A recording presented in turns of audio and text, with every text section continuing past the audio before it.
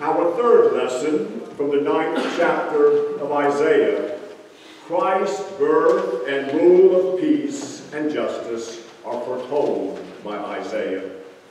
The people who walked in darkness have seen a great light. Once they lived in a land of deep darkness. Now light is shining on them.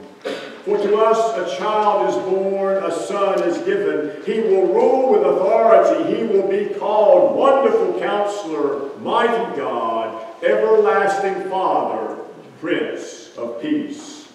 His power will increase, and the throne of David and his kingdom will have endless peace. Justice and righteousness will be his authority from this time onward and forevermore.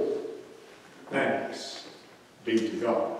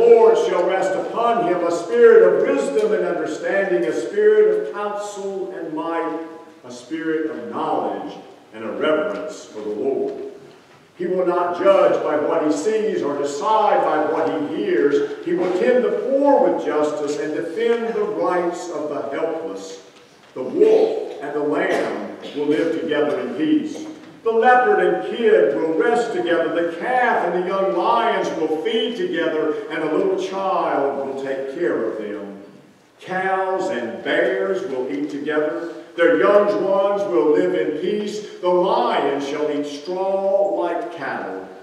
Even a baby will not be harmed if he plays near the hole of a snake. There shall be nothing harmful or evil on God's holy mountain. The earth shall be as full of the knowledge of the Lord as waters that cover the sea.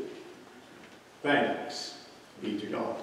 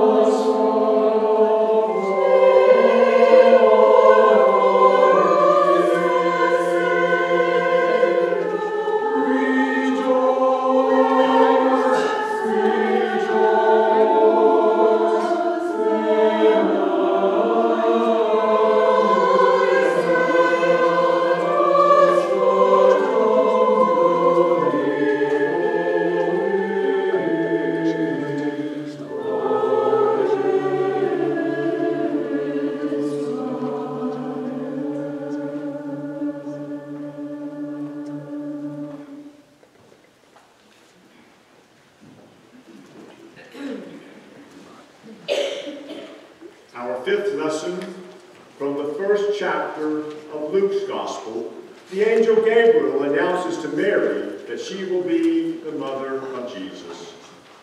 In the 6th month, the angel Gabriel was sent by God to a town in Galilee called Nazareth. The angel appeared to Mary, a virgin who was engaged to a man named Joseph, a descendant of David. "Greetings, most favored one," said the angel. "The Lord is with you." But she was deeply troubled by what the angel said and wondered what this greeting might mean.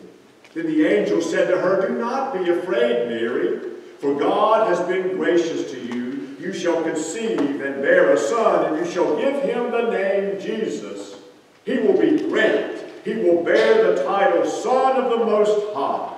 The Lord God will give him the throne of his ancestor David, and he will be king over Israel forever. His reign shall have no end." Then Mary said to the angel, "How can this be? I am still a virgin." The angel answered, "The Holy Spirit will come upon you, and the power of the Most High will overshadow you, and for that reason the holy child to be born will be called Son of God." Then Mary said, "Here am I, the servant of the Lord.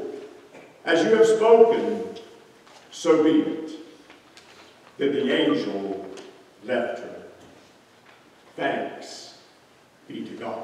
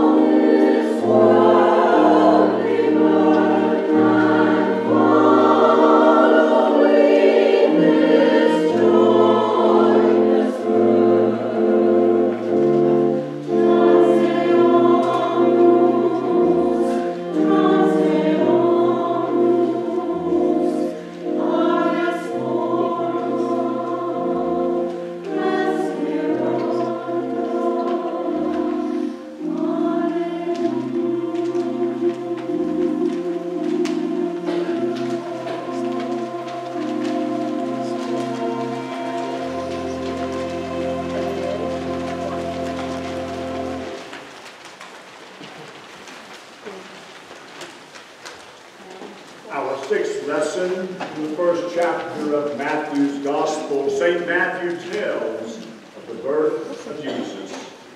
This is how the birth of Jesus took place. Mary, his mother, was engaged to Joseph. Before their marriage, she was to have a baby by the Holy Spirit. Joseph, being a man of principle and at the same time not wanting to disgrace Mary, desired to have the marriage contract set aside quietly. But just when he resolved to do this, an angel of the Lord appeared to him in a dream and said, "Joseph, son of David, do not be afraid to take Mary home with you as your wife, For the child conceived in her is from the Holy Spirit. She will bear a son, and you are to name him Jesus, for he will save his people from their sins. All this happened in order to fulfill what the Lord declared through the prophet. A virgin shall conceive and bear a son, and he shall be called Emmanuel, a name which means God with us. Thanks be to God.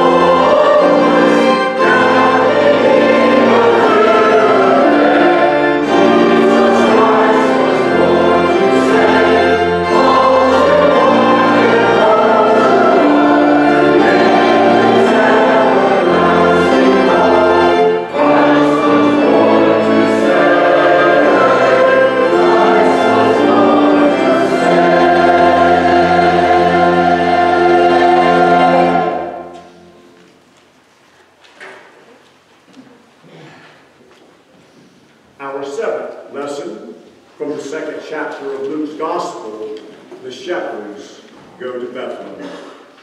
There were some shepherds in that part of the country keeping watch through the night over their flocks, when suddenly an angel of the Lord appeared to them, and the glory of the Lord shone over them. They were terrified, but the angel said, "Do not be afraid.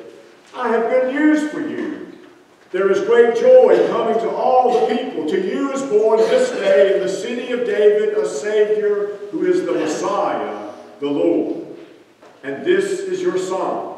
The baby will be lying wrapped in little strips of cloth in a manger."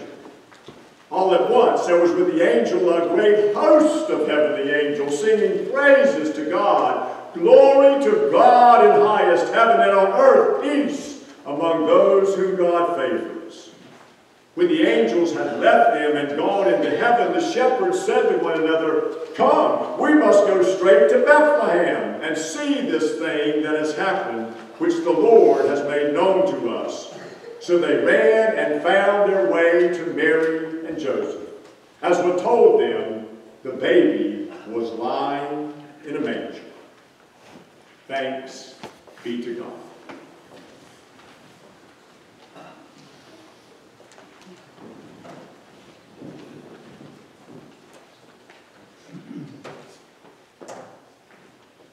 Amen.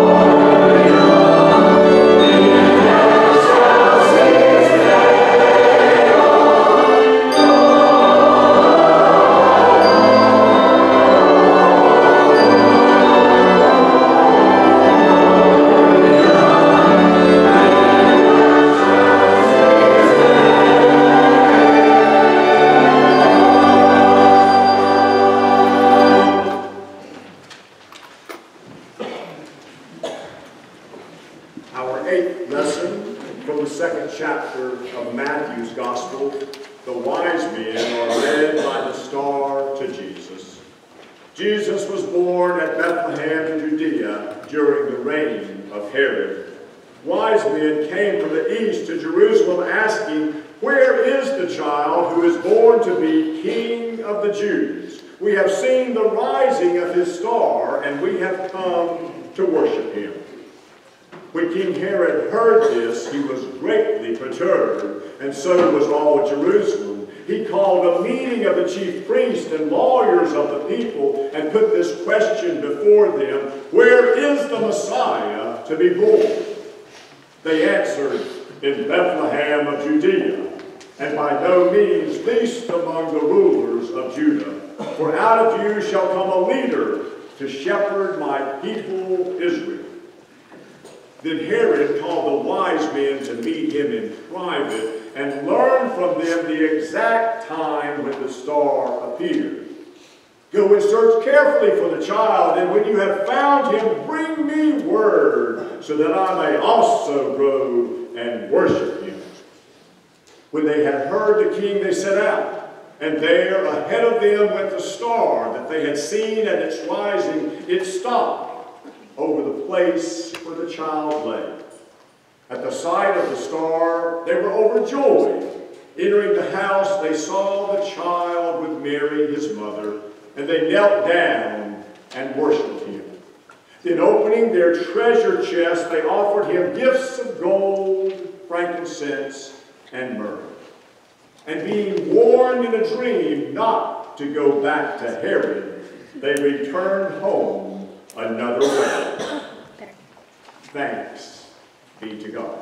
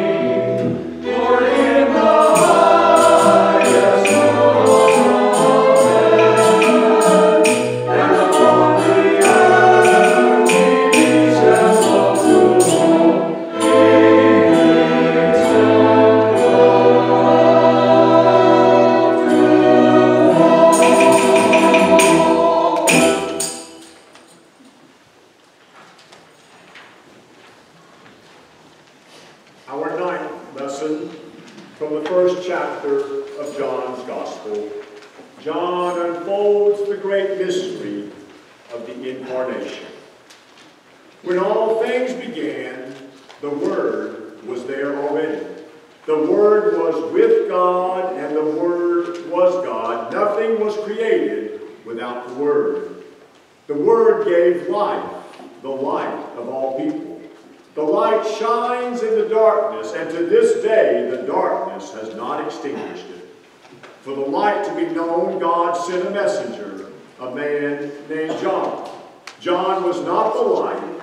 He came to witness to the light, the true light that comes to the world to shine on all people. The Word was in the world. Though the world owed its very existence to the Word, the world did not recognize the Word. However, those who heard and believed received power to become children of God. Not children born in a human sense of man and woman, flesh and blood, but rather born as true children of God. So the Word became flesh and lived among us through the glory of God, full of grace and truth. Thanks be to God.